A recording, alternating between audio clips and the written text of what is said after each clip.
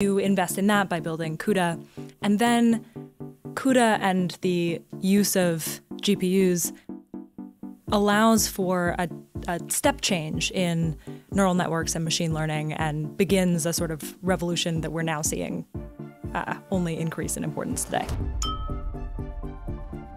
All of a sudden, computer vision is solved. All of a sudden, speech recognition is solved. All of a sudden, language understanding is solved. These incredible problems associated with intelligence, one by one by one by one, where we had no solutions for in the past, desperate desire to have solutions for, all of a sudden, one after another get solved, every couple of years. It's incredible.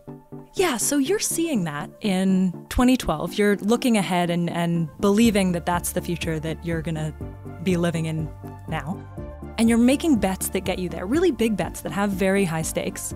And then my perception as a layperson is that it takes a pretty long time to get there.